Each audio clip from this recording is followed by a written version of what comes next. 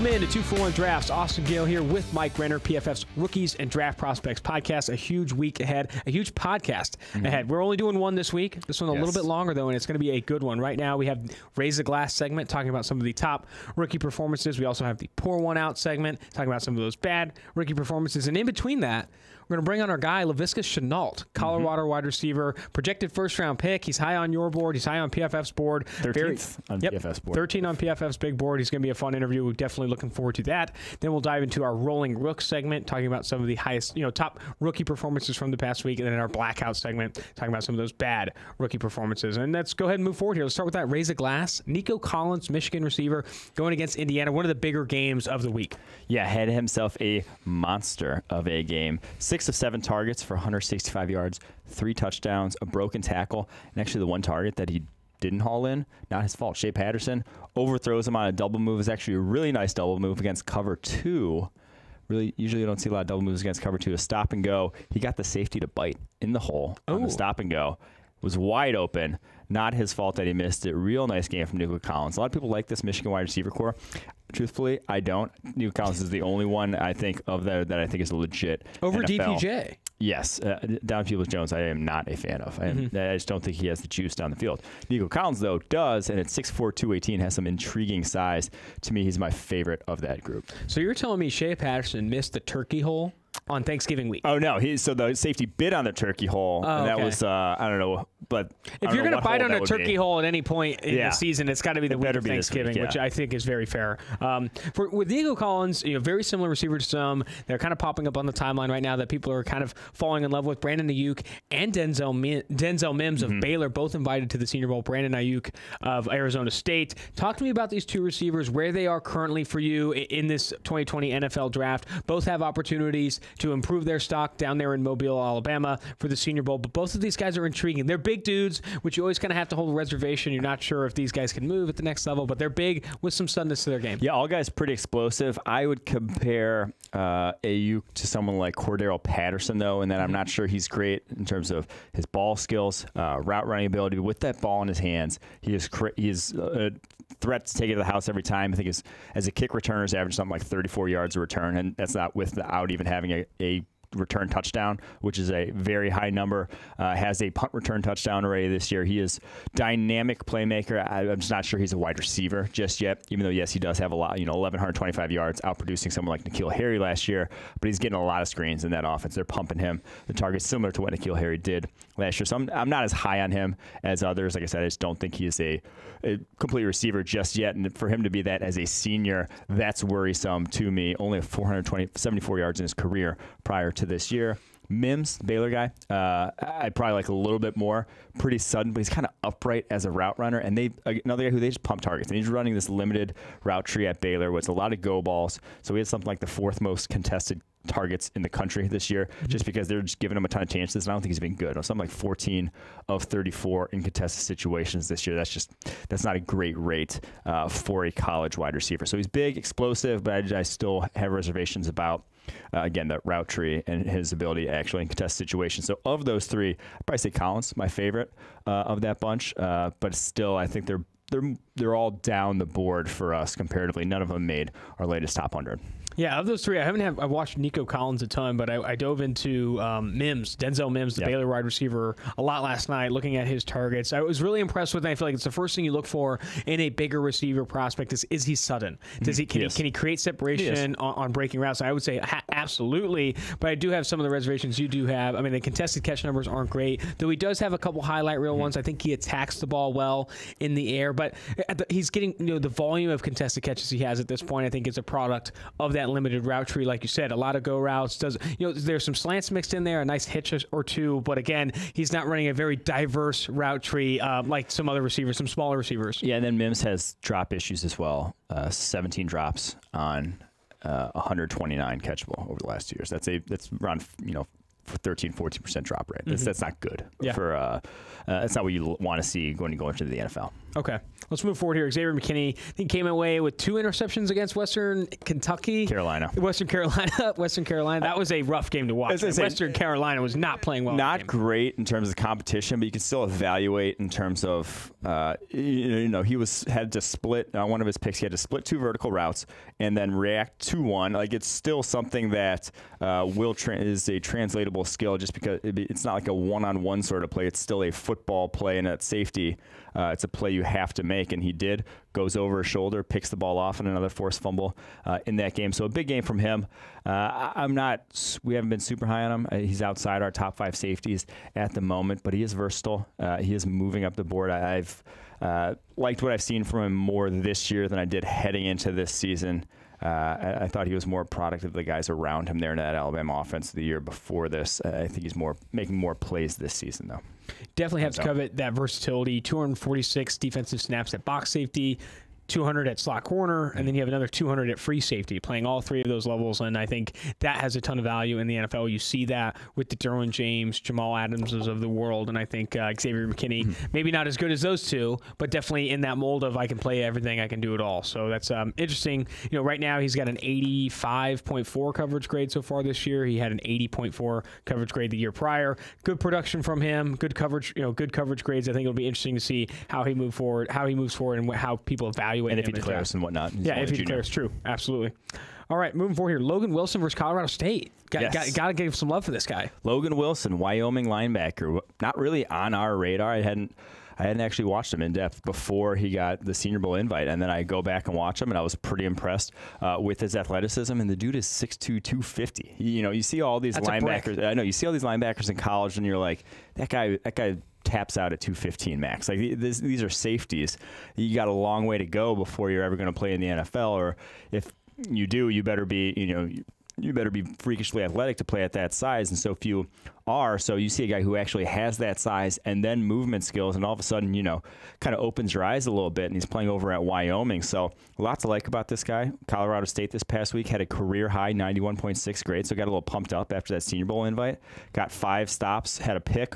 Real nice pick from cover 2, because he backs out one way, over his right shoulder, has to turn back left for a post route coming in behind him on the other side, makes the pick, a game winner actually in that game, or game ender basically towards the end of that one. So real nice play from him. He's got some coverage skills. Excited to see what he does at Senior Bowl. I think he could have his draft stock shoot through the roof with a big week there in Mobile. Guy looks like a beef house in these images here. Wears number 30 for Wyoming. You're looking back at his high school career, played wide receiver and defensive back. So you must have added some LBs to start playing linebacker. And I think that's where you probably see some of that athleticism, in that he's not this 6'2", 250 linebacker that, is just stuffing the run and playing 2 downs. What else are you going to do in Wyoming? You're going to go out party on Friday night? You're going to go? No, you're going to go to the weight room. I'm sure the parties in Wyoming are stellar. I mean, there's not a lot of people there, but they're stellar. It's probably a lot of meth. All of them. Your family somehow shows up. You're like, yeah, we were coming to this one too. But I'm sure it's interesting. Let's go to Harrison Bryant. I think I saw Lane Kiffin tweet out some high praise for him. Harrison Bryant, the tight end for FAU. He caught 10 of 11 targets for 182 yards and a touchdown, 5 broken tackles. I think a couple of them came on one play. It's the play that Lane Kiffin tweeted out, kind of praising Harrison Bryant for the potential to be the Mackey Award winner. He's a guy that we haven't talked about a lot, but I think he is a good tight end in this class. Yeah, I think he's gained a lot of muscle over the course of the offseason, because my biggest gripe on him coming into this year was he just looked so slight at the tight end position. I was just like, he's not going to fool anybody. You bring a guy out there, you call him a tight end, but if he's 6'5", 235, that's a wide receiver in the NFL. No one's going to match your 2 tight end set there with heavy personnel, because he's just not going to be a threat as a run blocker.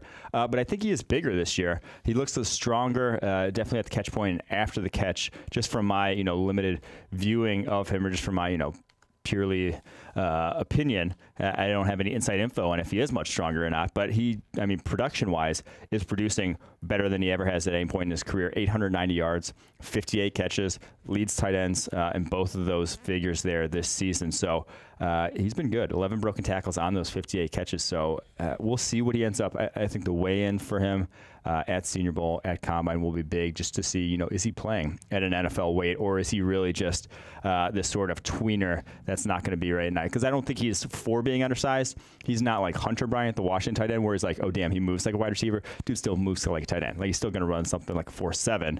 So at that point, I don't know. It's kind of kind of what are you going to be at the next level if you're undersized and not that athletic. He's also have 90.0 plus PFF receiving grades in each of the last 3 years, including this year with a 92.6. He has 5 drops on the year on 81 targets. He only has 6 drops over the last 2 years, however. Definitely an interesting prospect, a small school guy, one to dive into for sure. Let's go ahead and move forward here to the pour one out segment, talking about some of these prospect performances that weren't so great. And I think the easiest one to bring up, Justin Herbert, an opportunity to really elevate his draft stock, to really push himself back into the conversation to be one of the, I think maybe beat out Burrow for top quarterback drafted. This was a dud from him against Arizona State, a very poor performance for him. 6 turnover-worthy plays on the big stage. All of the concerns kind of came out in this one. Dude, it's just... so 19 of 35, 290 yards, 2 touchdowns, 2 picks, but like I said, 6 turnover-worthy plays. Of those 19 completions, only 10 were past the line of scrimmage, so 9 behind the line of scrimmage. It wasn't good. And this is what you worried about. That's what we said coming into the year. He has these inexplicable dud of a game where it just looks like he's not processing anything quickly. And the biggest thing for me is, and it's kind of a theme even when he does play well, is he doesn't know when to take the chances down the football field. Cannon for an arm. Best arm talent in the class.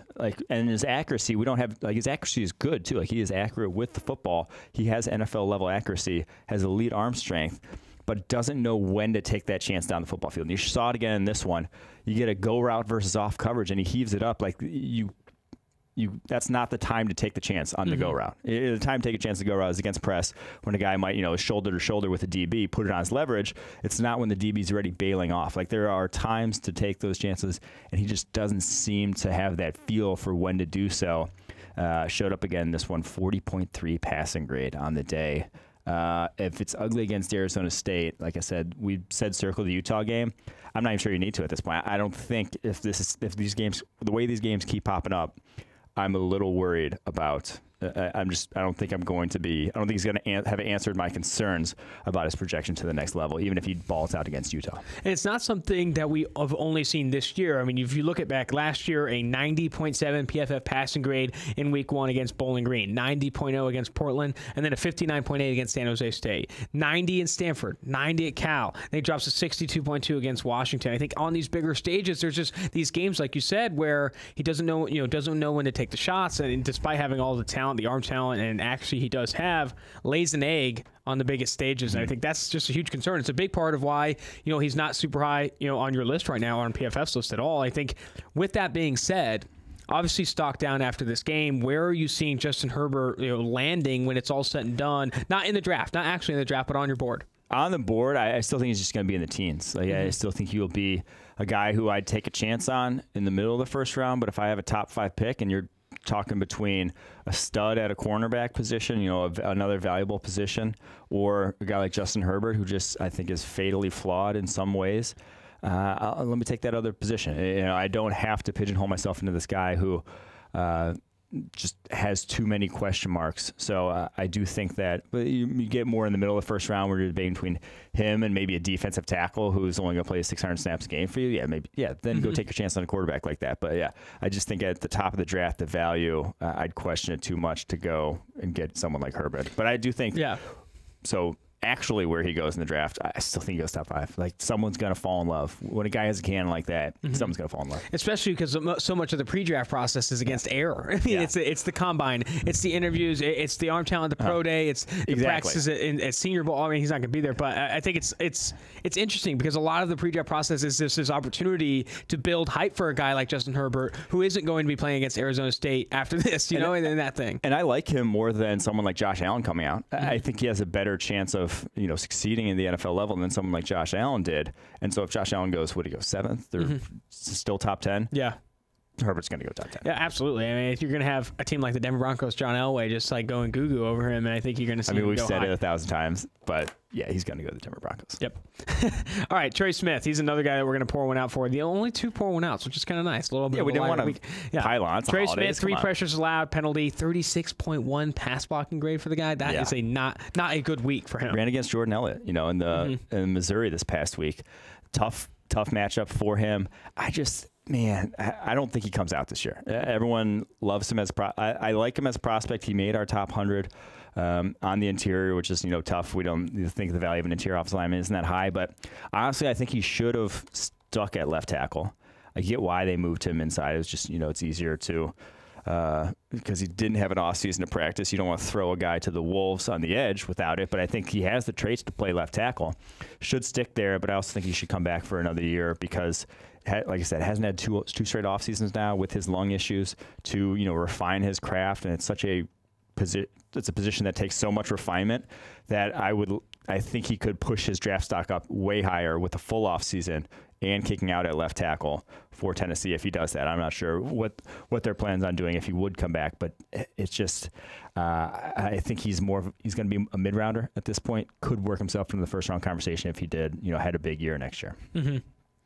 Absolutely. With Trey Smith, too, I think you have to come back to gather those snaps. You have to come back to get more experience. Like you said, it's a position that it's not one that you want to be like a running back where you don't have a ton of time. You need a ton of opportunities to get better, to show off that you actually have that ability. I think Trey Smith is a candidate to move back. All right, we're going to shift gears a little bit. We're going to dive into this Laviska interview. Definitely looking forward to this one. I think the listeners should definitely dive into this. Probably a first-round pick when it's all said and done. A very talented wide receiver with a great story coming out of Colorado. Let's go ahead and dive in.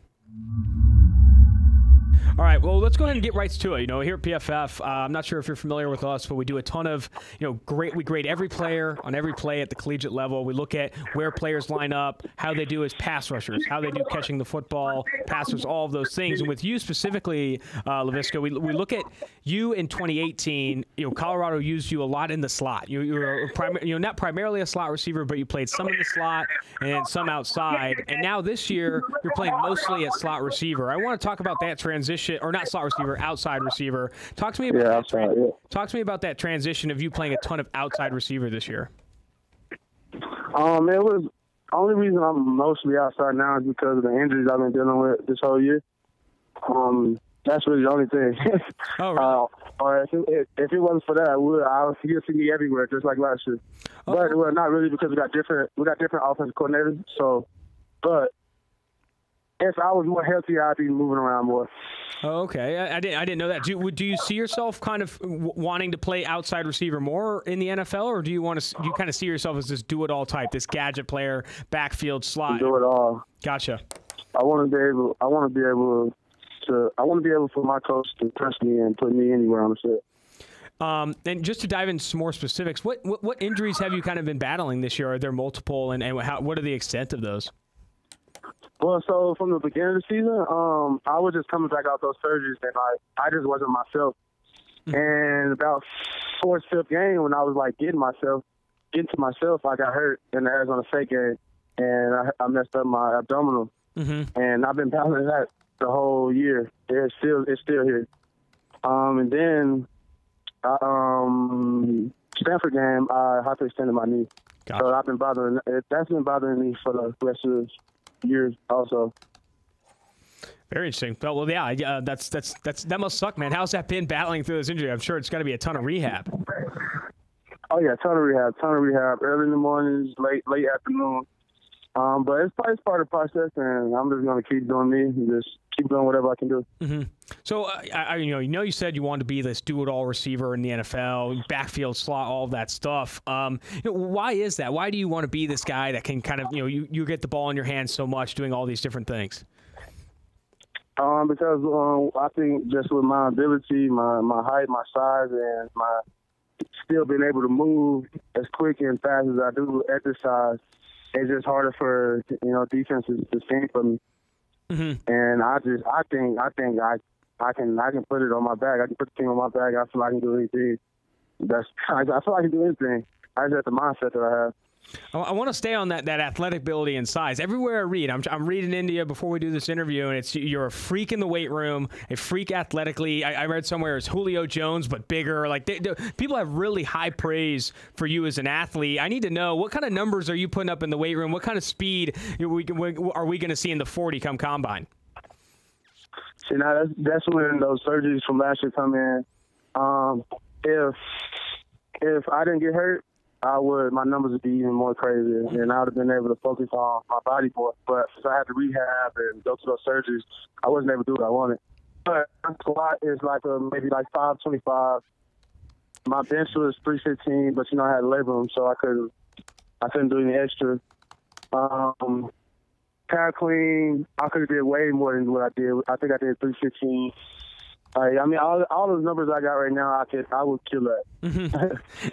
That's good to hear. What about were you setting any goals for the 40-yard dash? I'm sure you got some good numbers there.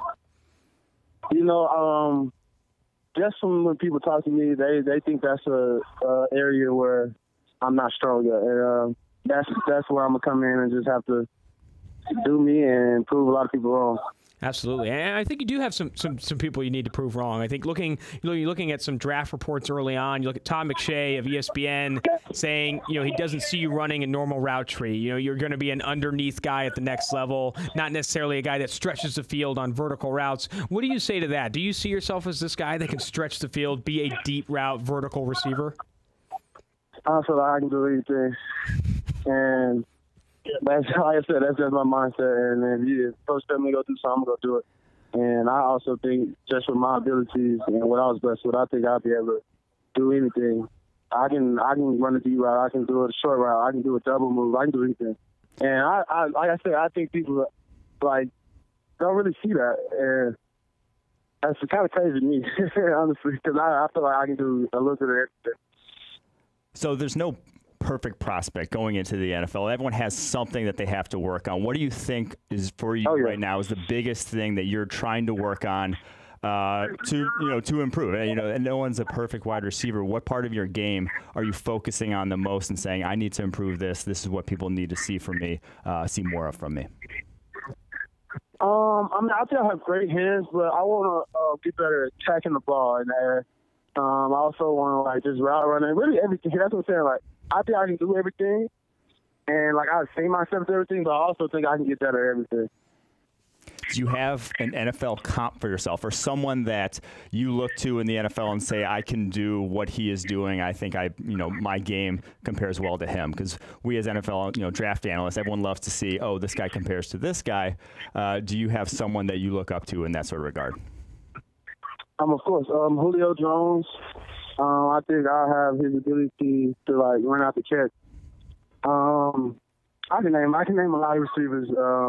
Jarvis Landry, his run out the catch, his catching ability, just the way he carries it, the way he plays. I feel like I do the same. Devontae Adams, D-Hop, I can name them all night. Just a version of all the best receivers in the NFL, I guess. That sounds pretty sweet. Yeah. A question here. I'm not saying I do everything they do, but I'm saying it's one part of their game that I have. Mm-hmm. Might as well throw Calvin Johnson in the mix. I don't know. I'm willing to get excited there. But I know you said you can do everything. You can do it all. I want to get a little specific with you. Do you have a favorite route or a favorite play that you run at Colorado that that's where you're your best at? I'm getting the ball on this play. I'm gonna make a huge gain or whatever it may be. Wildcat. Get the ball right in my head. Off the snap. Definitely great. Awesome, man. Well, and here's another question too. We talk a ton about your positional versatility. You can play in the slot, wildcat, outside receiver. Great after the catch. But at the receiver position, it's a lot of mind games too. You'll run into cornerbacks that want to chat like Marcus Peters and get in your ear a little bit. What's your take on talking to cornerbacks on the field? Do you like to trash talk at all, or do you play that at all? I love trash talking, honestly. I'm not a trash talker. I'm going to listen to what you guys say, and I'm just going to reply back with my actions on the field. Mm-hmm. That's probably the best way to do it. I mean, that's probably the best way to do it. I feel like when you get to talking trash, then things go a different way. I think last thing here, I know Renner mentioned that, what do you want to work on? You said everything, which I think is a great answer. What do you think specifically you're best at? Is it your yards after the catch ability? Is it your play in contested catch situations? I would love to know what you think you're the best at. I think I'm the best at, let's see. Hard to pick. I think it's just catching the ball in the yak. I think that's just what I'm good at, and my lateral quickness, and just to make people miss. Yeah, I think a lot of people would agree. You're great after the catch, and definitely a very fun player to watch. We really appreciate you taking the time to jump on an interview with us, and we definitely look forward to seeing you finish out your career at Colorado and then also this pre-draft process. Thank you. Awesome. Have a good one, man. All right, let's dive into Rolling Rooks, where we talk about some of the top rookie performances from the past weekend. And there's no better name to start with than A.J. Brown, the Ole Miss product, now playing for the Tennessee Titans, and Ryan Tannehill, who's surging of late. He made PFF's Team of the Week this past week. A.J. Brown caught 4 of 5 targets, 135 yards, and a touchdown. Also broke 2 tackles after the catch. This guy's looking very, very good out of the gate. I would say one of the better rookie receivers in the NFL right now. Yeah, I mean, he is 8th in the NFL in yards per route run. 8th, like he is top 10 when he's on the football field. He wasn't on the football field much early in the season. We complained about that. Tajay Sharp out snapping him out of the game. We were just like, what the hell is going on? Starting to get more playing time. 135 yards this week, 4 or 5 targets, touchdown, a couple of broken tackles. It's after 81 yards a few weeks back against Carolina. I mean, he looks legit. Like he just looks like with the guy we saw at Ole Miss. Like he is a very complete wide receiver. I don't know how he lasted 51. Like this wide receiver class made no sense to me that it got pushed down when I thought just so many teams could use help. Like it's a passing league. What are you doing? Passing on a lot of these talented wide receivers. But I think we're seeing it now, how many second and third rounders are still producing. Yeah, with A.J. Brown, too, I think what came away for me is that he got overshadowed a bit by DK Metcalf. I think DK Metcalf kind of took the league by storm at the combine and with that picture next to him, all that stuff. But A.J. Brown, when he turned on the film, was a very dominant wide receiver. He played well. And some people, I think, isolate him as just a slot guy. I mean, he played a ton of slot at Ole Miss, but he had a ton of success at outside receiver as well. I mean, he played really well at outside receiver when DK Metcalf went down with injury. I think, like you said, a complete receiver, and we're seeing that very early. There's one route that really stuck out to me in this past week where he just barrels out of the gate off the line. He has a free release. He's a threat to people, threat deep, and then he does a great in-cutting route and takes that pass. I think A.J. Brown, really impressive out of the gate, and I think he is what they wanted Corey Davis to be in terms of having that impact early on. But I think, so a lot of people, age scouting is like a big thing in the sort of like fantasy community for wide receivers in college, and sometimes I think it's overblown. But when you are 19 years old and you go for 1,252 yards in the SEC, chances are you're going to be a pretty damn good wide receiver. Chances are you're doing something right there in an Ole Miss receiving corps that had a lot of talent. It's not like it was just him and they pumped him targets and they had no one else to go to. No, they had a lot of other people to go to, but A.J. Brown still stood above them. So I do think that, to me, then that holds some value. When you have this talented receiving corps and they keep going back to this one guy, I think there's a reason for it, and you just don't see a lot of, like I said, a lot of 19-year-olds putting up 1,252 yards. Dude, you don't get over 200 yards in the SEC at 19 years old. Yeah. You barely hold your weight in there. That's very impressive, though. I think they have, what's that metric? I think I see it in the fantasy community. It's like dominant age breakout rating or something like that. I don't want to get into that level, but I do agree with you. Phenom rating. But then you also have, with similarly, like younger, like Marvin Wilson, where you're dominating at like 19, 20 years old. And Dexter Lawrence also, like freshman. Like that doesn't happen unless there's something special. You're not supposed to be that strong, that athletic, that developed at that age to a point where you're having that level of success so young. I think there is some weight to it. There's definitely some weight to it. Let's move forward here. Michael Dieter of the Miami Dolphins. Actually playing well. He's not graded well so far this year. I think he ranks inside the bottom 10 in overall grade on the year, but he's coming off a good game this past week. Yeah, only allowed 1 pressure on 50 pass blocking snaps against the Cleveland Browns. Did so well that they cut one of the guys on the Cleveland Browns interior. Who's his name? Slipping. Something Lawrence. Yeah, they cut him afterwards because if you can't beat Michael Dieter, obviously it's light switch probably isn't going to flip on for you. But no, good game for Dieter.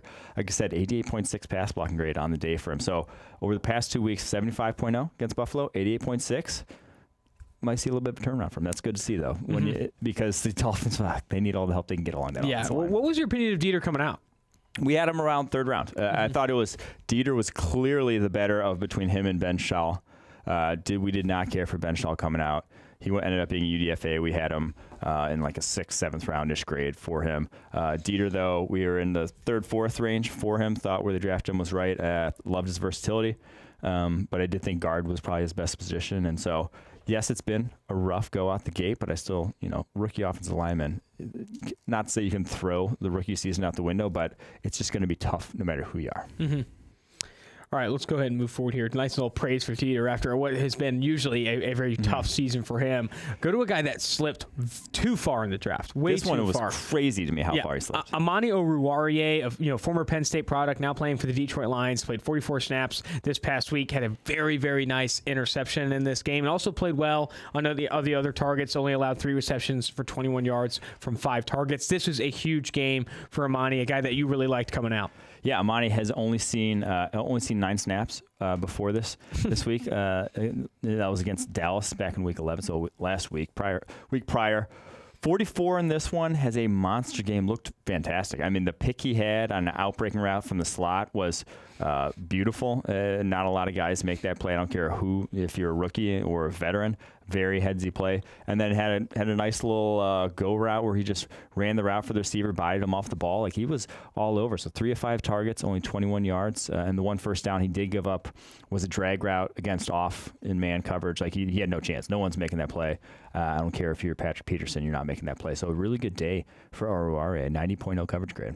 There you go. And a guy that is, similar to Michael Dieter, that has kind of been on the blackout segment probably too long. DeAndre Baker finally had a good game. 0 receptions allowed from 2 targets on 33 coverage snaps, and both of those targets, it was good reps for DeAndre Baker. I was going to say, well, you do get the caveat of it was Mitchell Trubisky, so if the targets you get against Trubisky are kind of just like, he's not reading coverage, really. We'll just say that. But he jumps a slant route against Allen Robinson, and then a kind of an out route in the end zone, which is where we thought DeAndre Baker, that we thought that should be his bread and butter, around the goal line. Physicality comes into play. Did it again, got right into Allen Robinson's hip pocket, and shut that route down as well. So 0 of 2 targets in the day, not a single catch. That's DeAndre Baker. That's the guy we had hoped we had seen, the guy who got torched deep for the first 10 weeks of the year.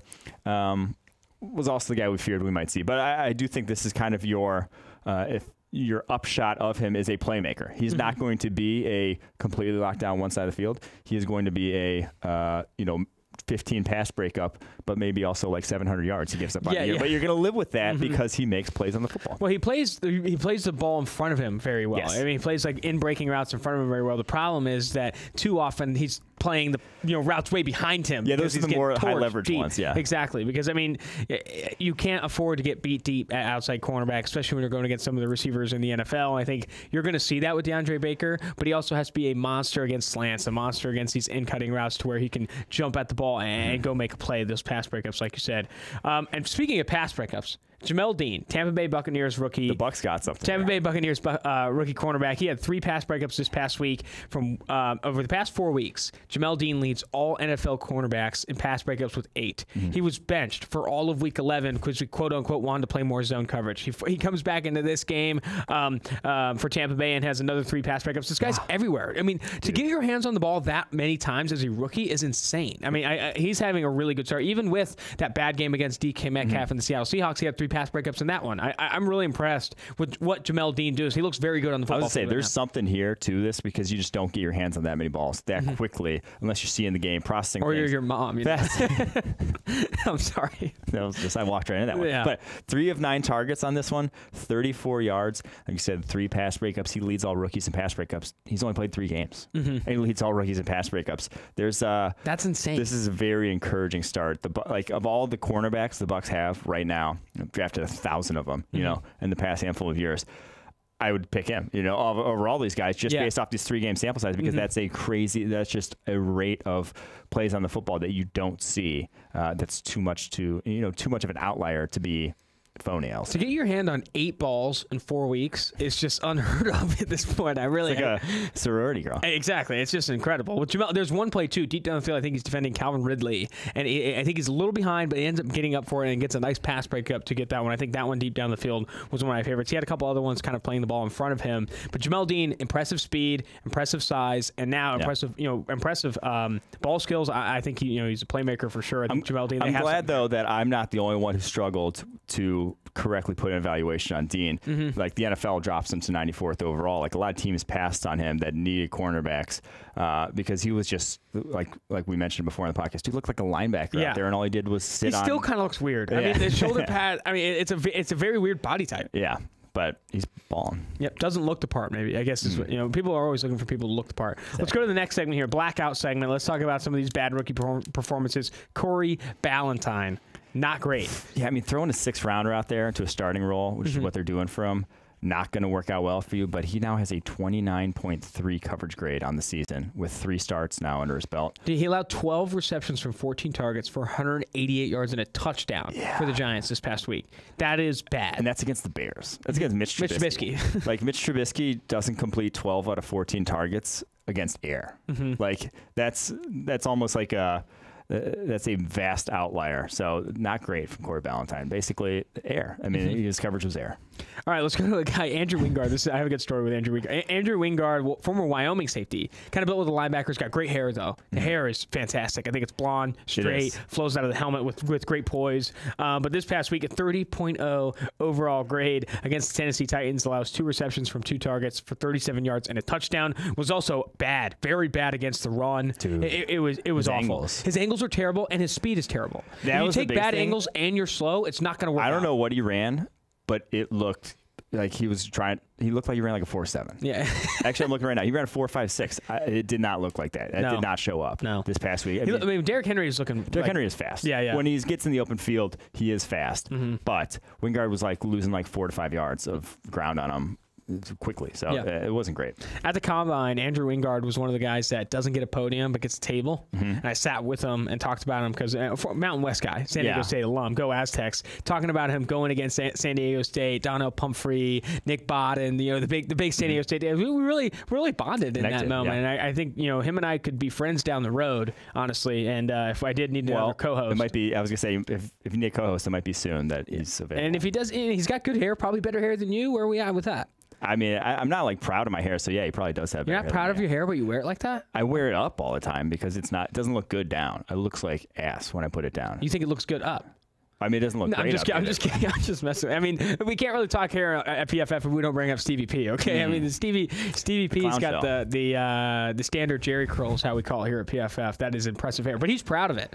Yeah. That guy will not trim to a normal haircut. He refuses, absolutely refuses. Well, there's no normal haircut that you can't make that into just a normal. True. Let's get off of Steve here. We're just burying him at this point. Yeah, that was Wingard's first start of the year, so we can't bury him too much. Exactly. UDFA making first start. That's not bad. Sorry, man. Let's go Ryan Finley. He played so poorly, he got benched for Andy Dalton. Snip, snap, snip, snap, snip, snap.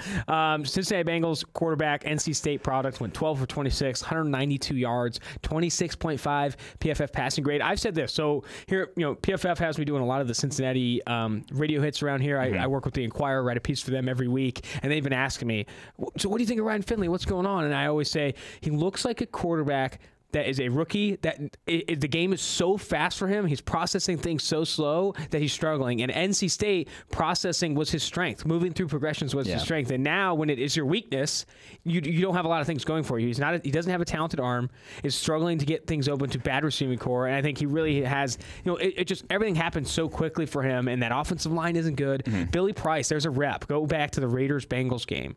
Maurice Hurst against Billy Price. It is incredible. Billy Price gets buried. But anyway, back to Ryan Finley, not playing well, bench now. And I think Ryan Finley is why a lot of, evaluators get terrified about arm strength. It's because if you don't have the arm strength, you have to be perfect. Like, you have to be so good or else you look like Ryan Finley. Like, you have to be throwing with anticipation. You have to be going through progressions very tight to win in the NFL. And yes, you can do it, but as soon as you're a tick slow and as soon as you're that half step behind, there's no margin for error with poor arm strength. And so Finley just all of a sudden it falls apart and it looks awful. It looks just so bad, and that's how Finley looks. And that's what Gardner Minshew looked like in the fourth quarter of the Houston Texans game when he got benched. As soon as processing became a problem, as soon as he wasn't perfect in his progressions, he had 3 turnovers in one quarter and lost that game. And now he's benched and Nick Foles is starting. I think that's what you saw with Ryan Finley every time he took the field. He wasn't perfect with his progressions, wasn't perfect with his ball placement, and with a bad offensive line, bad receiving core, it was bad. It was bad, so bad that they're putting Andy Dalton back in. Scorned Lover getting back into the mix there. As a Bengals fan, you have to be like, what is going on? Yeah, absolutely. AJ Green might play now. If they end up winning 2 games and not getting the Redskins get the first overall pick, but hear me out on this. Redskins get the first overall pick. Do you think they go Burrow? That's a good question. No. Because if they get the first overall pick, I could see them going Chase Young. Yeah. And then Joe Burrow falls to the Bengals at 2. Yeah. Well, the Dolphins could still get the number 1 too. So yeah. And they play the Dolphins, so that's why that'd be one of the teams they'd lose to. So it used to be the Tua Bowl. Now it's the Burrow Bowl. That Miami Dolphins Cincinnati Bengals game coming up. All right, last blackout segment here. We got to bring up DK Metcalf. Did not look good in this game. Struggled. I mean, and I feel like it's tried and true at this point, but he struggled to change direction in this game. I mean, trying to like go after when he tried to adjust to that pass, that Russell Wilson deep ball in the end zone, that was a struggle for him. He's not good at in-cutting routes. He's very limited as a receiver, and I feel like you see that in games like this. He also had 2 drops in this game. Yeah, 2 drops. Another one that was a dive that hit his hands that, maybe he could have hauled it in. A tough catch, but it was a nice route. So like he had good separation. Was it a good route or was it terrible? Okay, it was terrible coverage. Jalen Mills. I mean, he just ran a straight line. That's what you worry about with the 4-6 corner, though. It's like you just can't run with DK Metcalf. But yeah, he had another one where it was contested that he dropped, and he hasn't been great, in those contested situations, in those sort of 50-50 balls this year, which a little concerning. I mean, it's year 1, but that was kind of a criticism of him coming out, was for as physically dominant as he was not, absolutely just mossing guys, so to speak, at the catch point routinely there at Ole Miss. But yeah, the adjustment to the deep ball that would have been a touchdown was probably the biggest one, where it's like, ooh, that was just bad. Because one, you're not tracking it well, and 2, and then once you do get there, you drop it. So like, there's two wrongs there. Still doesn't make a right. Ugly play for DK Metcalf. Yeah, absolutely. I mean, it's unfortunate for DK Metcalf because I feel like he does have still a very special talent, very capable of being on our Raise the Glass segment and stuff like that. But I mean, it is a blackout for him. And I think we talked about it before the draft. We said you look at him, you want to be Julio Jones. Never going to be Julio Jones. He's closer to Deshaun Jackson than he is Julio Jones. That's fine. You can win with that in the NFL, but you just have to set your expectations reasonably. Absolutely. Well, that's going to do it for the 2-for-1 Drafts podcast. We will not be doing a Thanksgiving pod. This will be it for this week, but we'll be back on the saddle for the following week. Remember, you can find us on Spotify, Apple Podcasts, and Stitcher. We're also sometimes live on YouTube Tuesdays and Thursdays, but make sure you like, subscribe, PFF's podcast. Again, 2-for-1 Drafts with Austin and Mike. Thanks for watching the PFF YouTube channel, and if you want to subscribe, all you have to do is push the button. Don't forget everything you get. A little fantasy, push the button. A little green line for the gambling aspects of the game, push the button. College football, push the button. The YouTube channel from PFF.